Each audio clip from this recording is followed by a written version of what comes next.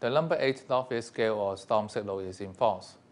At 4 a.m., severe tropical storm Su was estimated to be about 360 kilometers south of Hong Kong.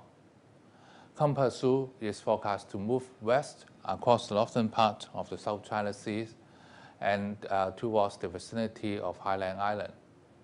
According to the present forecast track, Su will be closest to Hong Kong in the next few hours, skirting within 400 kilometers to the south of the territory.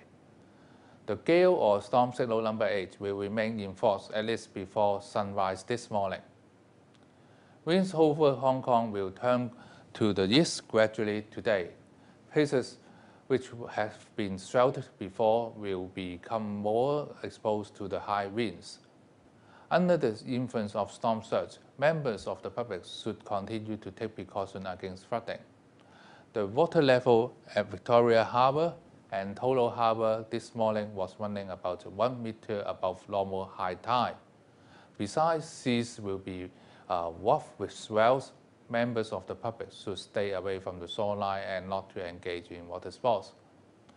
For the weather forecast for today, winds will be strong to gale force north to northeasterly, occasional storm force wind offshore and on high ground. Becoming east to northeasterly winds moderating gradually at night. It will also be cloudy with squally showers and thunderstorms. Seas will be rough with swells. Looking further ahead, there will still be occasional showers in the following couple of days, becoming cooler over the weekend and early next week with temperatures in the morning falling progressively.